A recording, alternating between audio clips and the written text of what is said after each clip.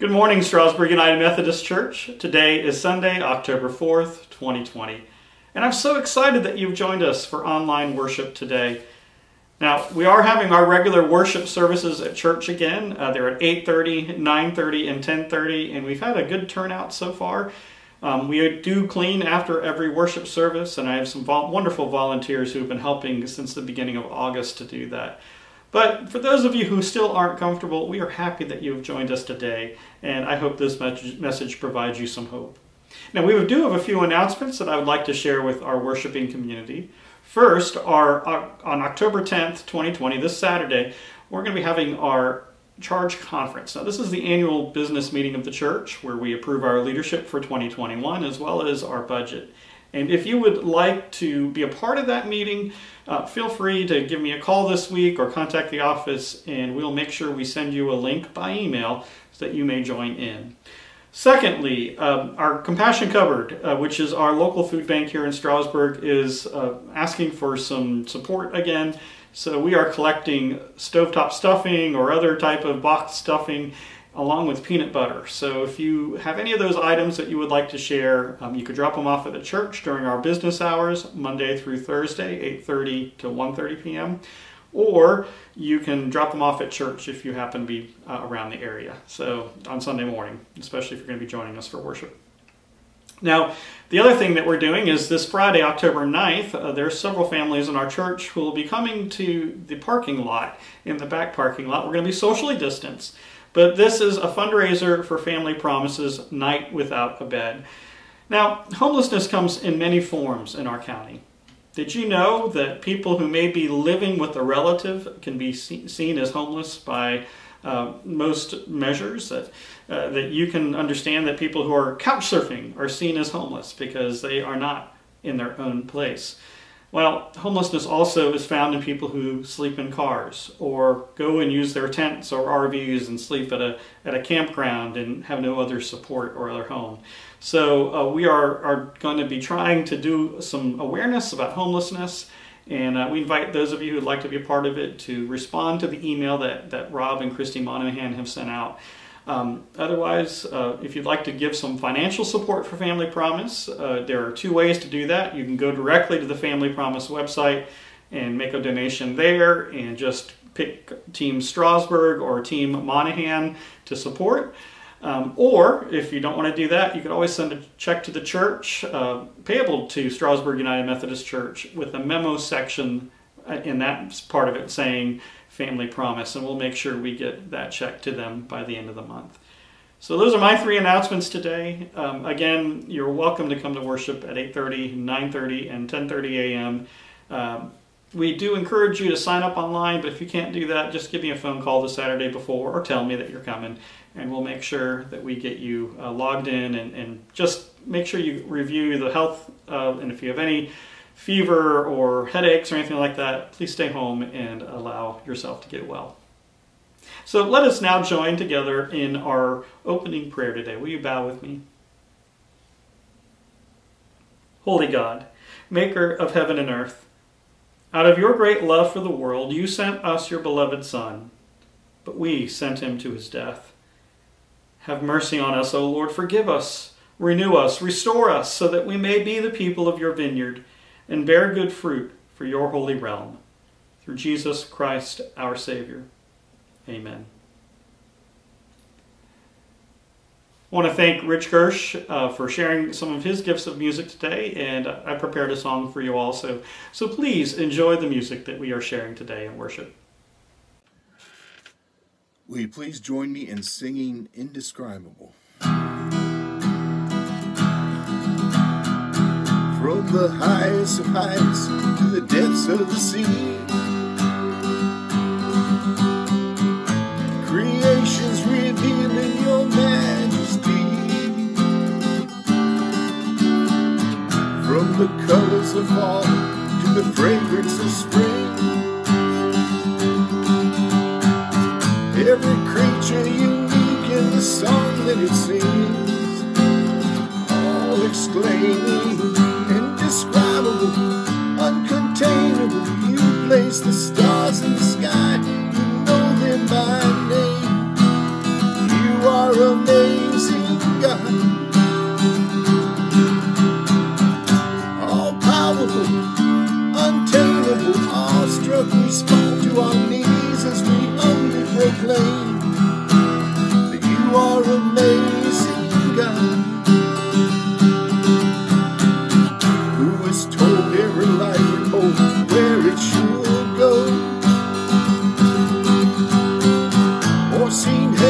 the storehouse is laden with snow.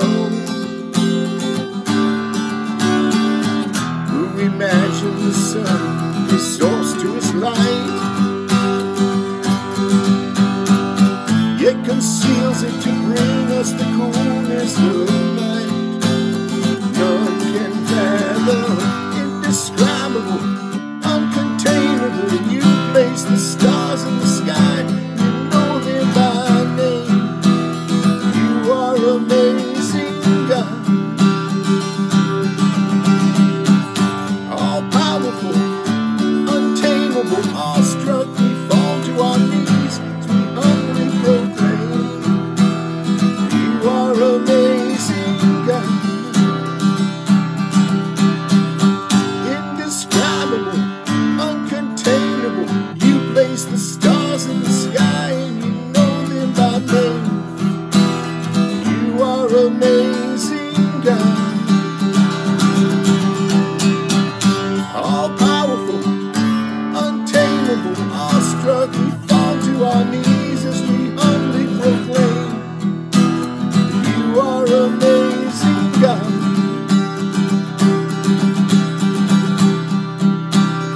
You are amazing, God.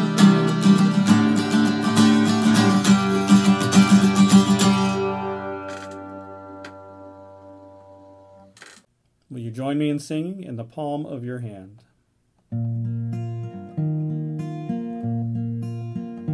If I could have the world and all it owns, 1,000 kingdoms, 1,000 thrones, if all the earth were mine to own, with wealth my only goal, I'd spend my gold on selfish things, without the love that your life brings.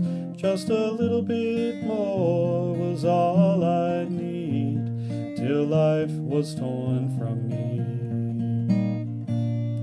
I'd rather be in the palm of your hands, though rich or poor I may be. Faith can't see right through the circumstance, sees the forest in spite of the trees. Your grace provides for me.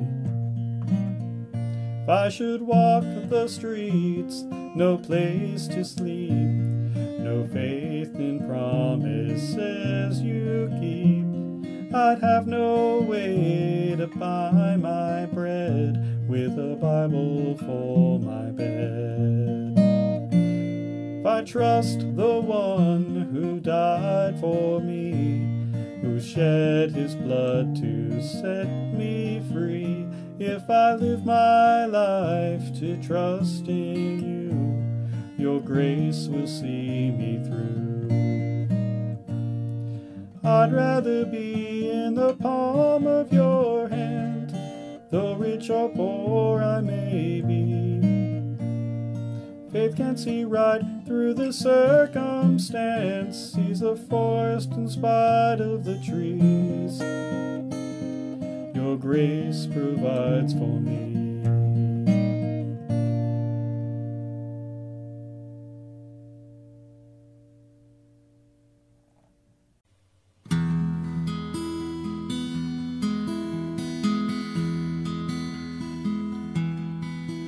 How deep the Father's love for us, how vast beyond all measure, that he should give his only Son to make a wretch his treasure. How great the pain of searing loss, the Father turns his face away, as wounds which mar the chosen one bring many sons to glory. Behold the man upon a cross, my sin upon his shoulders. Ashamed I hear my mocking voice call out among the scoffers. It was my sin that held him there until it was accomplished. His dying breath has brought me life. I know that it is finished. I will not boast in anything, no gifts, no power, no wisdom, but I will boast in Jesus Christ, his death and resurrection. Why should I gain from his reward? I cannot give an answer, but this I know with all my heart: his wounds have paid my ransom. Why should I gain from his reward? I cannot give an answer, but this I know with all my heart: his wounds have paid my ransom.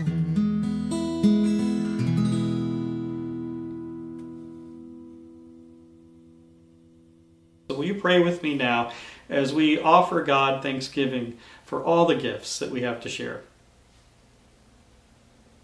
We give you thanks and praise, O God, for all your good gifts, and above all for the gift of knowing Christ our Savior. Strengthen us as we continue to strive for the heavenly prize that you offer, eternal and abundant life. In Jesus Christ our Lord. Amen.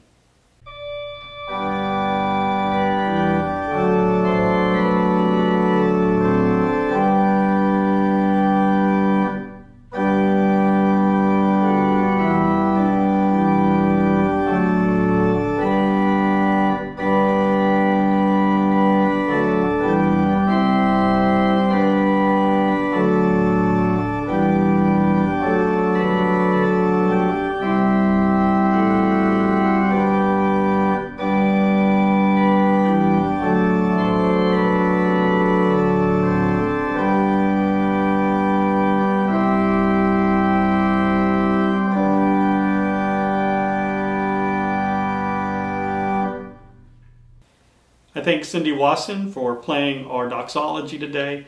And if you'd like to hear more of her music, we do invite you back to worship when you can. It is now time for our prayers for the people. Will you pray with me as we open our hearts and offer prayers for the world and those who we love and those whom we don't know?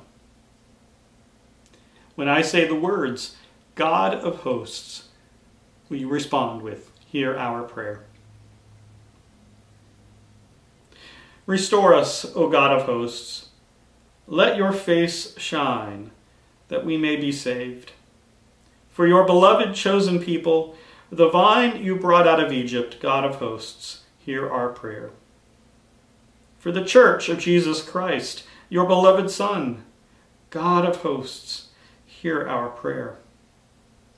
For martyrs, saints, and prophets, persecuted for doing your will, God of hosts, hear our prayer. For all who are suffering through sickness or oppression, God of hosts, hear our prayer. For the coming of your kingdom, with justice and peace for all, God of hosts, hear our prayer. And Lord, as we lift up our own silent prayers right now in this time, allow us to be able to share with you our concerns and needs.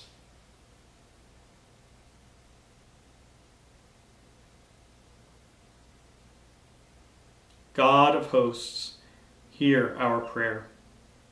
Turn again, O God of hosts, look down from heaven and see. Have regard for your people, through Christ, the vine in whom we are branches. And now, with the confidence of children of God, we pray together the Lord's Prayer. Our Father, who art in heaven, hallowed be thy name.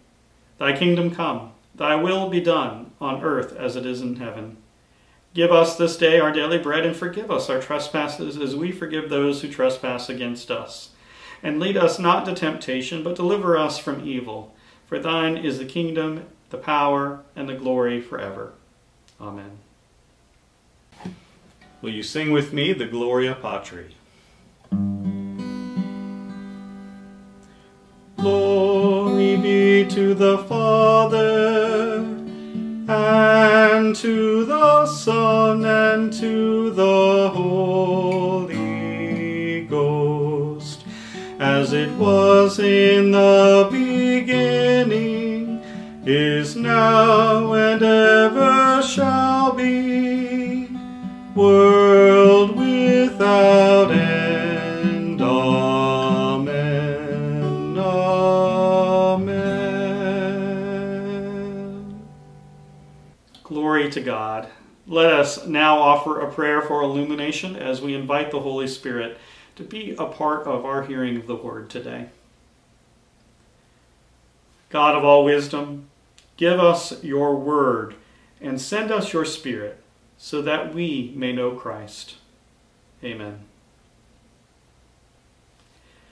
Our lesson today comes from Paul's epistle to the Philippians, chapter 3, verses 4 through 14. If anyone has reason to be confident in the flesh, I have more. Circumcised on the 8th day, a member of the people of Israel, of the tribe of Benjamin, a Hebrew, born of Hebrews, as to the law, a Pharisee, as to zeal, a persecutor of the church, as to righteousness under the law, blameless. Yet whatever gains I had, these I have come to regard as a loss because of Christ. More than that, I regard everything as loss because of the surpassing value of knowing Christ Jesus, my Lord. For his sake, I have suffered the loss of all things, and I regard them as rubbish, in order that I may gain Christ and be found in him, not having a righteousness of my own that comes from the law, but one that comes through faith in Christ, the righteousness from God based on faith. I want to know Christ, and the power of his resurrection, and the sharing of his sufferings by becoming like him in his death, if somehow I may attain the resurrection from the dead. Not that I have already obtained this or have already reached that goal, but I press on to make it my own, because Christ Jesus has made me his own. Beloved, I do not consider that I have made it my own, but this one thing I do, forgetting what lies behind and straining forward to what lies ahead, I press on toward the goal for the prize of the heavenly call of God in Christ Jesus. The word of God for the people of God. Thanks be to God. In the years before his death in 2003, country singer Johnny Cash was invited by the famous rock and roll music producer Rick Rubin to perform the songs that he wanted to perform. Johnny Cash was at the end of a storied and celebrated career, and he was given a chance to revisit the music that influenced him as a young man, to cover music of his own favorite artists, and reimagine songs of rock bands of the late 1990s and early 2000s. Rubin produced and published 6 albums of the Man in Black, doing music differently. One of the songs that has haunted me since Cash's death is a song called Hurt. Now, I encourage you to watch the official music video on YouTube that was created to go along with Johnny Cash's vocals. If you do, you may be haunted also. Now, the original artist who created the song did so with a vision of explaining how drug addiction could cause someone to spiral into depression and to death, and how it affected people who were left behind. He imagined a young man gripped by addiction who died too soon. Now, in 2002, Johnny Cash was not a younger man dealing with addiction. Instead, he was an older man facing the reality of death after living a very successful life. The video gives us a perspective of a man looking back on his life, from the fame and fortune of early years to love and loss, to his own struggles with addiction, and finally ending with this man singing in a broken voice in a shuttered and decaying Johnny Cash Museum. It's almost autobiographical, even though the words were not written by Johnny Cash. One of the lines of the song goes like this: "You can have it all, my empire of dirt. The man in black sings this line while sitting at a table full of food piled up on elaborate place settings. Fame, fortune, life, every friend, Cash sings, goes away in the end. In one brief song, Johnny Cash sweeps away the illusion of fame, fortune, and acclaim that so many in our world pursue. Now, in the letter to the Philippians, Paul seems to be reflecting on life in a very similar way. In verses 4 through 6 of Philippians chapter 3, Paul outlines all the things that give him a privileged place as one of God's chosen people. He was circumcised as a child, proving that he is Jewish. He has lineage and can claim a mother and a father who are both Jewish. He even was a Pharisee, one of that group of ardent believers full of zeal who upheld the Jewish laws perfectly. From a Jewish perspective, he is perfect in the law. But then, after all of this boasting, we see a reversal in verse 6. Yet whatever gains I had, Paul writes, these I have come to regard as loss because of Christ. His belief in Christ as a Savior has shown him that all of the markers of being one of the chosen of God are meaningless. They are human designations that have nothing to do with faith. Paul says that all these things are like rubbish. And depending on the translation of the Greek word, it is like the things that you might find in a sewer. Paul seems to say, you can have my empire of dirt. Last week, we saw Paul's challenge to be like Christ. Paul quoted him in making that very point, reminding the Philippians of who we ought to be as Christians. He continues that call to be like Christ in this section of the letter, while also, not so subtly, reminding the divided Philippian church of his own authority to lead them. Paul continues, I want to know Christ and the power of his resurrection and the sharing of his sufferings by becoming like him in death, if somehow I may attain the resurrection from the dead. Not that I have already obtained it, or have already the goal, but I press on to make it my own because Christ Jesus has made me his own. Paul states that even though he is perfect, according to the outward appearances of and Jewish expectations, he still has work to do. John Wesley was an 18th century English clergyman whose theological writings created the Methodist movement and the Methodist denominations of today. What he saw in Paul's writings, especially here in the letter to the Philippians, is the idea of moving on towards perfection as a goal of the Christian life.